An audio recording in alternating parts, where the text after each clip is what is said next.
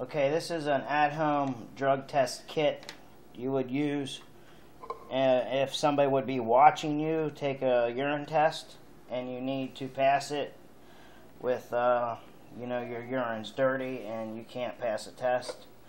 You would get a travel container at Walmart. They're about 99 cents. And some standard airline tubing for a fish tank right here. You take your travel container, and as you can see here, I took the tubing, put it through there. It fits pretty snug, and I super glued it in. So you take your clean urine sample. This is just water, and you'd fill it up. Sometimes, I usually do this myself, but sometimes you need a hand. Then you attach it right here. And then you get your tape ready. Then I have a piece here where I'm just going to tape it right, not onto my leg, but onto my side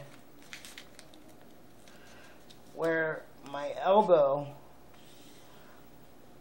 and let you know I ran the hose down around under my ass, up under my sack, and then rubber banded the hose tubing right to my shaft, back where the pubes are, so you can't see the rubber band. And when you take a urine test, you know you don't got to pull your penis out the whole way. So, and then what I would do is when I get ready to take my urine test, I get my cup ready, and I would pull.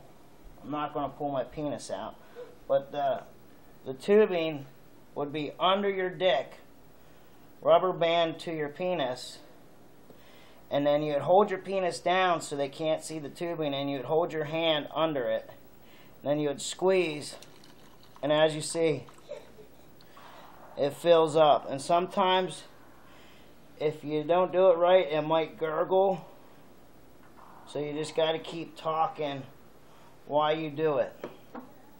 And that's how you pass a drug test while you're being watched. And note that you got to warm up your pee a little bit hotter, and you got to do it within 30 minutes so your pee is the right temperature. Or you could tape a hot pad to it that you could also get at Walmart. They're about $3.